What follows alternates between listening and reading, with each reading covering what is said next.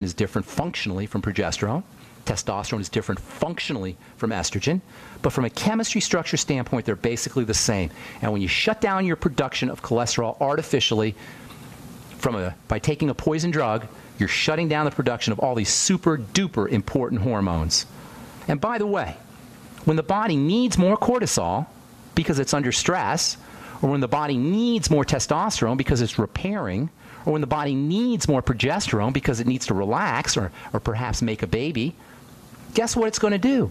It's going to upregulate cholesterol. You're going to make more cholesterol when you're under stress. You're going to make more cholesterol when you need to heal. You're going to make more cholesterol when you need to build. You're going to make more cholesterol post-surgery. You're going to make more cholesterol if you're exercising. In fact, you're going to make more cholesterol anytime the body thinks it needs to be building. And this, friends, this is the real problem with elevated levels of cholesterol. We have tricked the body into thinking it's in building mode, but we're not building. We have tricked the body through our food choices into thinking that it's supposed to be building, but we're not doing anything to make it build. We're not working out. We're not exercising. We're not doing resistance training. We're not walking. We're not doing physical exercise that is associated with building, but at the same time, we're sending the body signals that it should be building. That's called mixed messages. The chemical message that the body gets through our food choices is, oh, it's time to build. The chemical messages that the body gets through our lifestyle choices, our exercise choices is, oh, it's time to store. It's time to store energy. We don't need to be building. We don't need to be using energy. And these mixed messages are what account for, number one, obesity and blood sugar problems, and number two, elevated cholesterol. And what is it that sends the body messages that it should be building when we're not building? It's called sugar.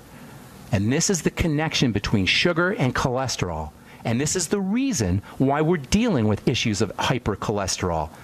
We have sent the body signals through our intake of sugar, through our elevated insulin, that it should be in building mode, but we're not building because we're not exercising. We're not stimulating the building process. The chemistry says building, but our lifestyle says not building.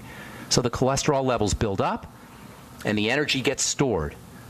If you want to drop your cholesterol, reduce your sugar intake, period, end of story. And tell that to the next boneheaded medical professional who tries to put you on a statin drug. And any diabetic will tell you that blood sugar and elevated cholesterol go hand in hand. You drop your sugar, your cholesterol drops, your weight drops, your blood pressure drops, and you live longer too, without a statin drug, without toxing your body, without a cardiologist, without a doctor, without the medical model, period. So elevated blood sugar and elevated insulin signal the body that should be building. These upregulate the production, the synthesis of cholesterol. And this is especially important as we get older. As we get older, our adrenal glands are supposed to make more and more of our steroid hormones. When we're younger, our gonads, our testes, and our ovaries are making our steroid hormones. But as we get older, the adrenal glands pick up the slack. But if our adrenal glands are off making stress hormones, they're not going to be making sex hormones. This is super duper important if you're interested in anti-aging. All right. We'll take a break and come back with more good health information and your phone calls, 844-236-6010. I'll take a couple letters here as well. All right, we're back on the bright side, and we do have lines open at 844-236-6010, 844-236-6010. Tomorrow we'll talk more about the adrenal glands and stress hormones, and we'll talk about this link between all the good stuff, the fertility hormones, the youth hormones, the repair hormones, the anti-aging hormones, the anti-wrinkle hormones, the skin health hormones, the good stuff, and the relationship between the stress hormones. Basically, if you're out making stress hormones, you're not making the good stuff. And that's so important to understand because it underscores the relationship between stress and disease and calming the body down. This is so critical to understand because your doctor's not going to tell you this. And it's not his fault, by the way. As much as I rip into the medical model, it's not their fault. That's not their job. That's our job. Good health is as simple as correcting digestive health issues, stabilizing the blood sugar, and calming the body down. Now, I've been getting all kinds of letters on the website, criticalhealthnews.com, from Dr. Wallach's appearance. Every time I go on coast to coast, we get tons of letters, and it's just so heartbreaking because it's unnecessary. I'm going to go over some of these letters just to show you how simple it is to reverse all chronic degenerative diseases, and at the same time how problematic our health challenges are because nobody's telling us about this simplicity. But we got a guy on hold here. I want to get to Eric in Texas, and then we'll go over a couple letters. 844-236-6010 is our number. What's up, Eric? How you doing, man? Eric in Texas. Hey. Hey. Yes, sir. I just wanted to get some advice on my mom. Got diagnosed with FD. I need you to speak up, bro. Can you speak up a little bit, Eric? Oh, sorry. No worries. I wanted to get some advice on my mom. She got diagnosed with Hep C several years ago. Okay. Bad liver cirrhosis and is getting ascites pretty bad. I need you to speak, Eric. I'm sorry, man. I want to hear what you're saying. I want everybody to hear what you're saying, but I need you to speak slowly and clearly because I'm having a hard time. I heard Hep C and I heard cirrhosis, but speak into the phone and slowly. Okay, sorry. She's getting ascites pretty bad, getting drained every week now. Ascites, for the listeners, is swelling in the abdomen, secondary to liver problems. Okay, how old's your mom? She's 48. Okay, so we got hepatitis C, we've got cirrhosis, and we got ascites of the abdomen, which is when fluid starts to build up in the abdomen following liver disease. Is she an alcoholic or a drinker?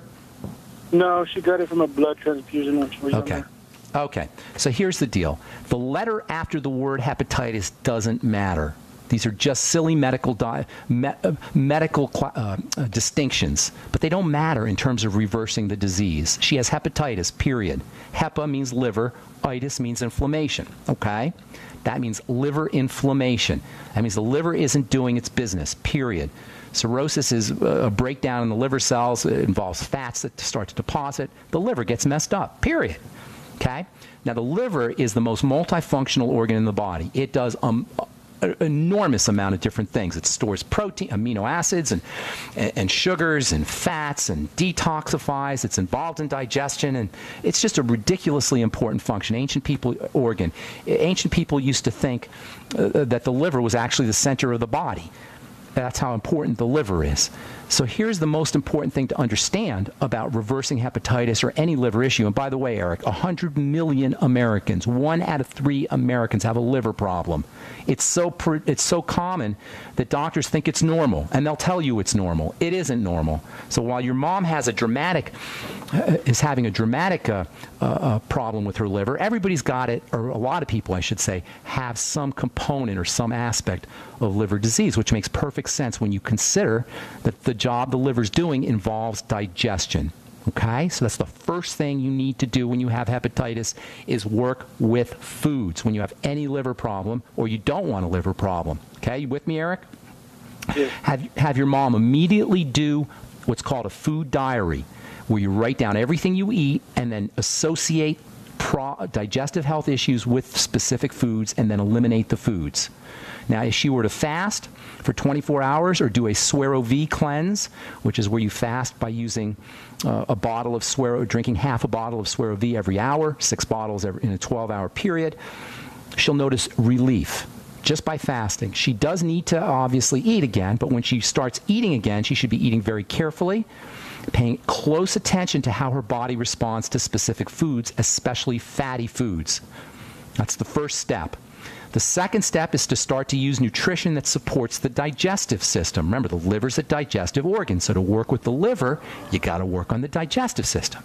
That means in addition to eliminating problem foods, get her on the Biolumin Nightly Essence, probiotics, have her eating fermented foods, miso, tempeh, kimchi, etc.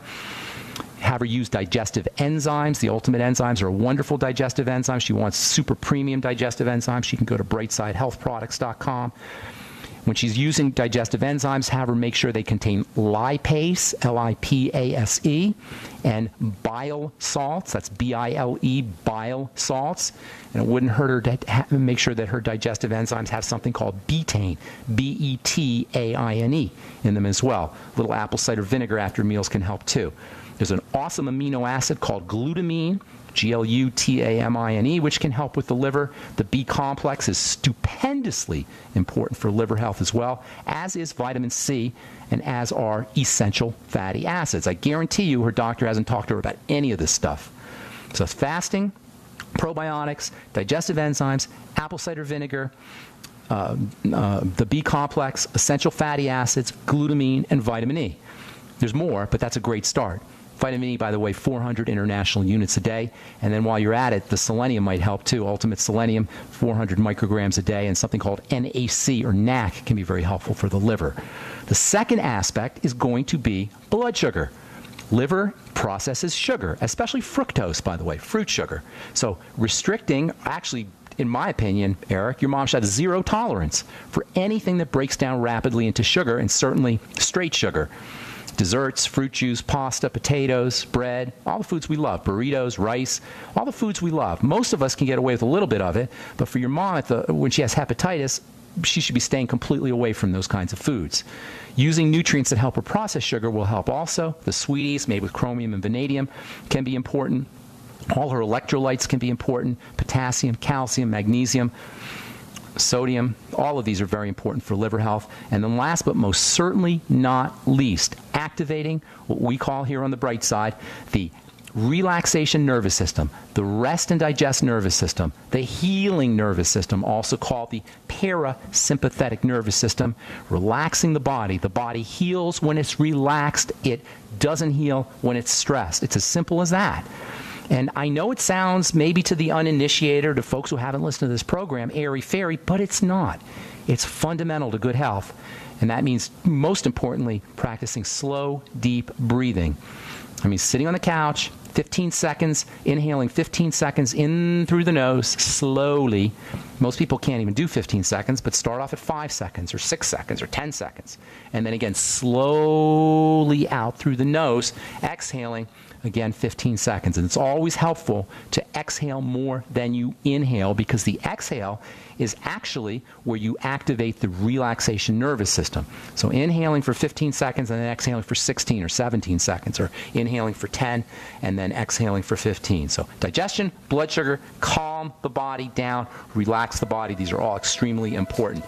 And don't minimize the power of a good fast and also of these relaxation techniques. I hope we helped you out, Eric. Thanks for your call, buddy, and God bless you and good luck. All right, 844-236-6010 is our number.